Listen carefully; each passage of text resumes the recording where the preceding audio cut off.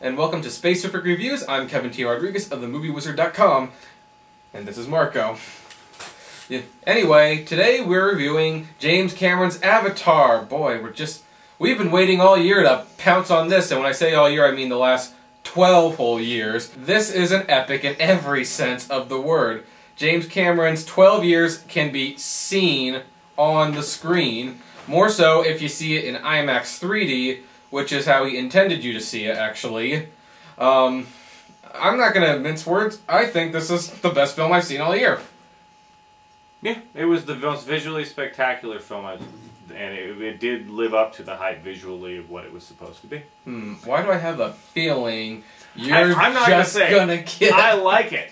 I liked it a lot. Okay. I liked everything with the aliens. I just wish that James Cameron, for 12 frickin' years, didn't come up with the absolute shittiest villain I have ever seen in any movie ever. The most cartoony, dumbass guy they could have possibly had as the villain of the whole piece. Well, every time he was on screen, he ruined everything with his ridiculous overacting, one-dimensional. Is it picky? Is it picky that the antagonist of the film sucks? That's picky. He does not suck. Oh, he was horrid. That was the one thing that was wrong with this movie. Actually, it's whatever the Colonel's name is. He posed a very good threat. In fact, to the Indians, yes, the most blatant... No, that's... Oh, God. No, here's the thing. Okay, look, he's not the most sophisticated villain. I'll give you that much. I'm not even going to put him as the most memorable villain. No, he isn't even a dimension. There's no dimension to him. But he's there to cause trouble, and he does it really well. Personally, here's the funny thing. For all the hype... Is that a good character?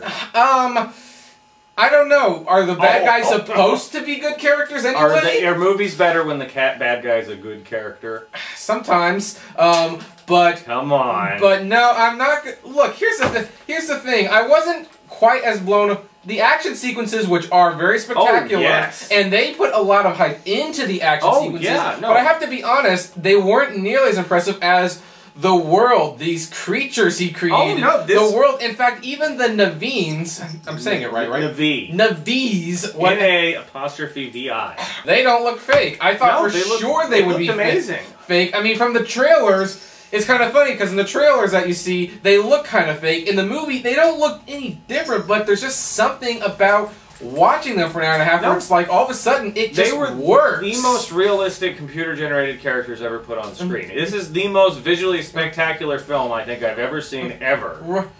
Which is what makes... And the acting was excellent. I love the cast. In fact, Zoe Saldana, who was Uhura in Star Trek. I think that was my favorite character. She had a very good personality, and she almost carried the movie in a strange way. The characters were more realistic than anything else I've ever seen. This is that visually spectacular movie. I don't really hold it that much against... I do. I find it horridly disappointing in certain aspects. And now that we talk about the characters, I will admit, yes, the bad guy was very cartoonish, but at the same time, I don't know. I guess I would have liked him to be a little deeper, but that... I'm thinking we're on the same page here. I think... That it was an excellent film, and that it was really awesome in every way.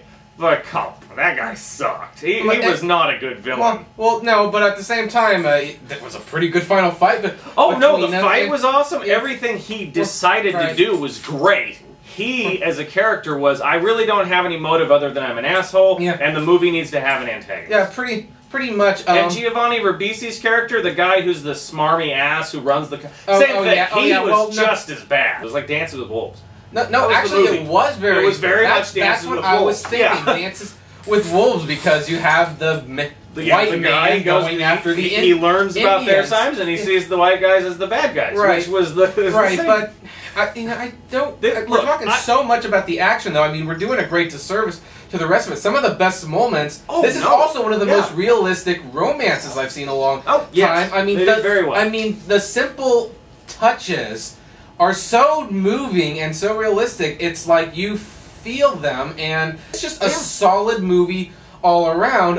Everything with the Na'vi was amazing. And this is supposed to be our generation's Star Wars. It's a visual feast, but when you really think about the plot, you know what's going to happen. I give it 5 stars, and even though, I actually would not mind seeing a sequel to this. He created such a world, I wouldn't mind if he could have a good idea going back back to it. I don't think he should. I think he should end it with us wanting more. But this was excellent. I loved it. I do have to say the parts that were excellent made up for the minor things that really did screw Right, it over. and they really are minor.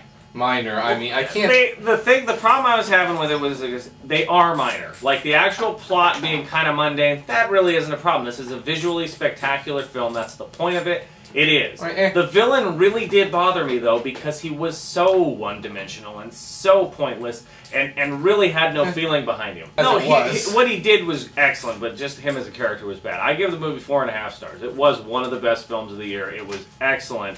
But that one aspect of it just knocked it down that little bit for me. It pissed me off every time it was on screen. But it was so good. Everything else was so wonderful that James Cameron could have just, you know, appeared on screen and flipped me the bird for like 5 minutes in the middle of it, and I would have still liked it. Yeah, that is true. I am certain of one thing, this movie's going to be a huge success.